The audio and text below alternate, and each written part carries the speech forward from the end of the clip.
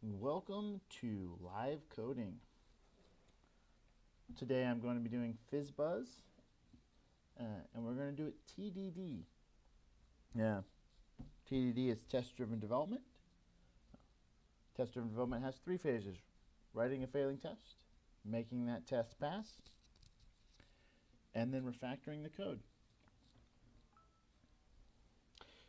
We are going to do that today. Now, the first part of this that I like to do for test-driven development so that I can get quick and immediate feedback is turn on Visual Studio's live testing, which is under the test menu, live testing, and let's go ahead and start that. Now, we'll see over here in the gutters on the left-hand side, these round half-filled circles. Those are ReSharper test runners. So if we click on them, we'll see it says run all, which will run all the tests in this class, or I can run them individually.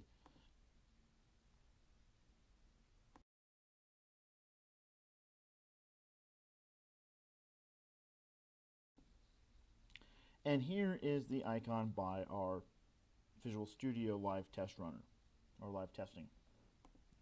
I also have nCrunch installed, which does live testing as well. I will use that for larger projects.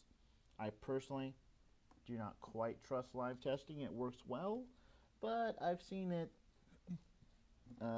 not produce the results I expect frequently enough that I like something else to confirm its behavior. I will run nCrunch and live testing at the same time, as well as verify both of them using ReSharper. So trust our tools, but it's a trust but verify situation. For this, for straight TDD, I've used live testing enough that I trust it for this kind of code. So what do we want to do? We want to write a test. We want to chase for FizzBuzz. Well, what is FizzBuzz? We should probably explain that. So in FizzBuzz, a nice little math game, we want to take a number.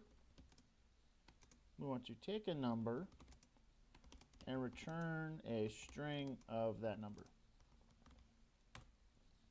So as an example, if we were given 1, we want to return 1. If we are given 2, we want to return, that's actually a string 2 there. If we want to return 2, or if we're given 2, we want to return the string 2. Now, that's pretty straightforward. I'm sure we could all solve that in our sleep. But the next one is if we want to, if we're given a number that's a multiple of 3, we return fizz. For example, for 3, we will return 3. And for 6, sorry, it's been a long week. For 3, we'll return fizz, and for 6, we will return fizz. I really should have this written out ahead of time, especially for the video. Following that, if we're given a number that is a multiple of 5, we're going to return buzz. An example: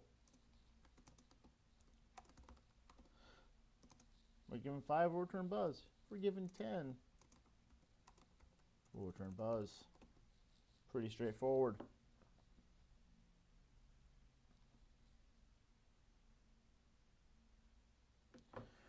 And this is called FizzBuzz because if we are given a number that is a multiple of 3 and 5, we're going to return FizzBuzz. Now, in the game that this is based off of, it's say fizz or say buzz or say FizzBuzz. When the number, as you go around, is this multiple. So in this case, like if we give it 15, we will get FizzBuzz. If we give it 30, we'll get back FizzBuzz. I bet that is massively a shocker.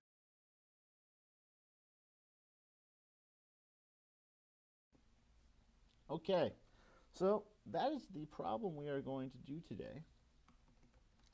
And let's go and run our test. So this is test-driven development. We don't do any refactoring until we have all passing tests. And this that we have, this isn't a test. This is a stub. It passes, it doesn't count. It's not a valid test. So let's get ourselves a valid test.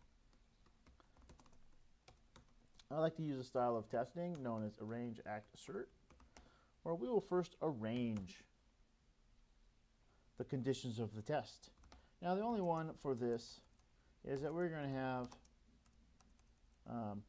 some input that we're going to provide. In this case, as our examples up above here show, we're going to return the string 1. Then, or we're going to return the int. We're going to provide the int 1.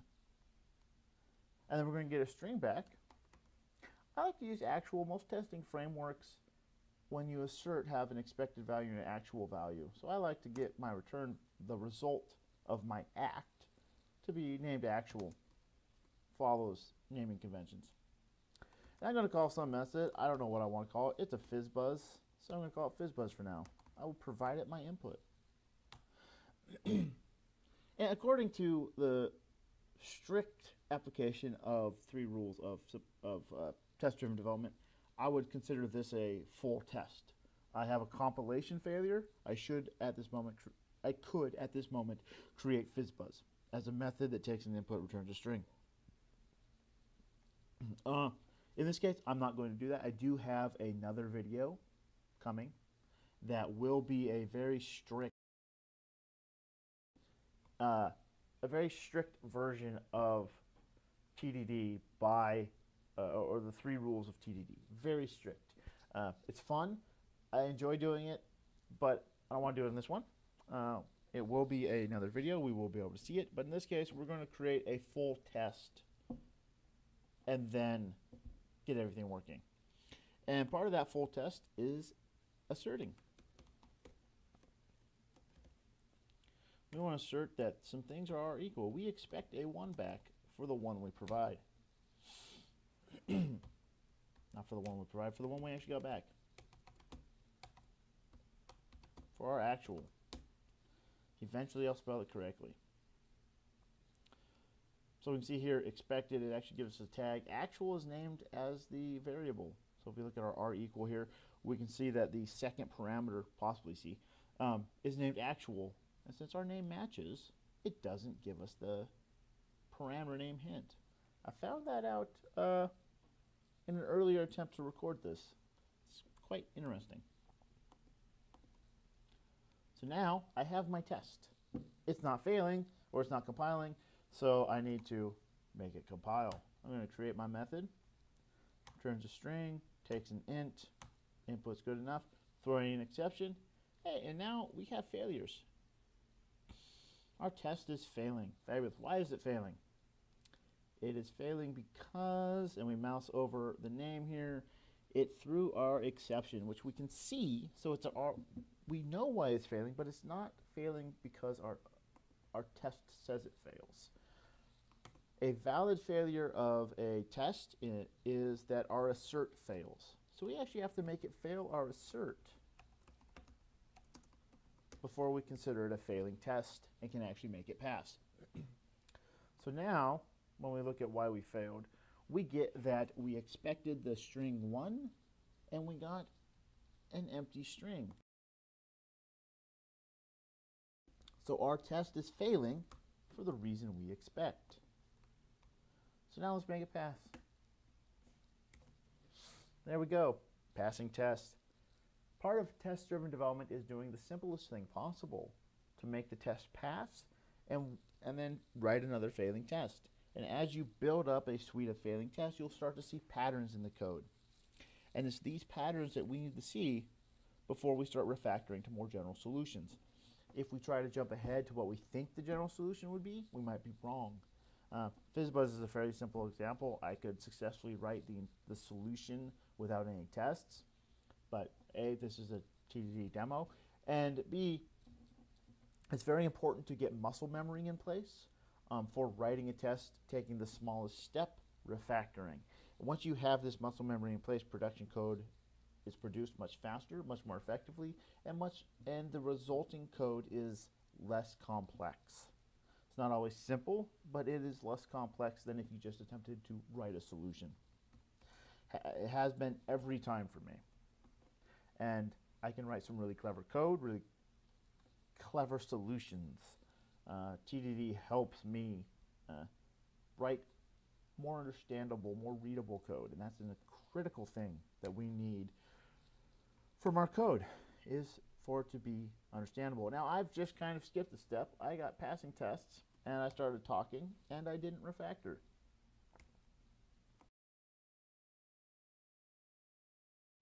So now I'm going to look at refactoring.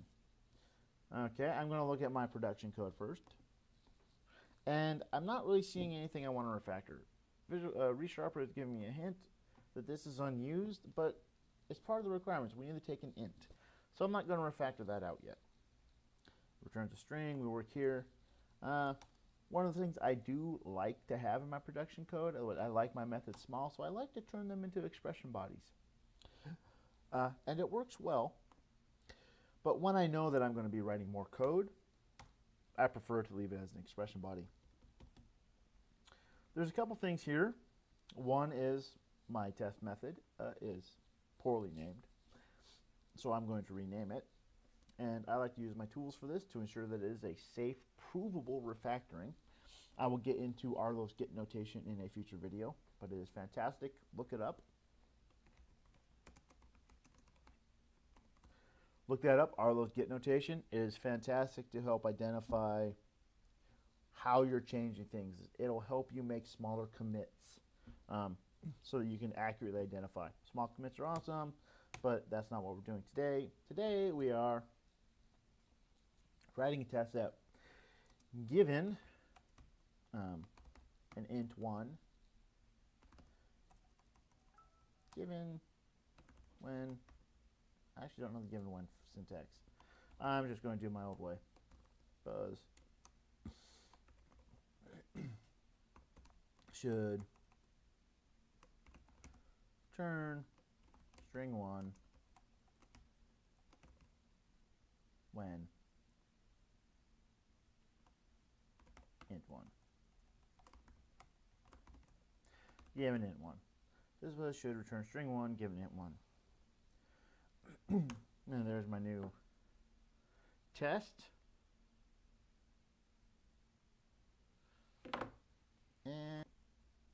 And now we have it renamed. So ReSharper's giving us a couple suggestions here. One, I mean, we can make it const. It gets rid of it, cleans it up a little bit, makes it a little happier. I'm okay with it. One of the things a colleague likes to do, because this is simple, we can actually reduce this down to one line. We can say that assert r equal 1 is equal to the FizzBuzz output. When you use a tool called fluent assertions, it actually reads a little bit cleaner. I don't like how that reads, so I'm going to leave it in this state. 3 lines, so we can clearly see, as this is kind of a demonstration video, our arrange, our act, and our assert. As an ideal, we should have one act statement and one assert statement in our tests. We can arrange things, and sometimes that can be, the more you have to arrange, the more complex that is, the less ideal that test is. It probably has too much. Your code is probably not decoupled effectively. It's probably some dangerous code to be changing. But when you have a smaller range, a single act, and a single assert, we're in a pretty good state. We can at least refactor the code into cleaner structures. We can change the design of the code, the structure of the code safely. Or more likely, we can change it safely. So we want the minimal amount of code in the test as we can. I strive to have a single assert. I require that I have a single act. Sometimes when my arrange and my acts are duplicates, then I'll add additional asserts into the same test method, but never more than one act statement. We want to make sure we're doing one thing when we test it. So that is the explanation of TDD and the first test, which is fantastic. And that is actually where I'm going to end this video. We're at about 15 minutes of me blathering on and typing some code. So I will bring up, I will be doing all of FizzBuzz in these videos, and hopefully you will see more soon. Thank you.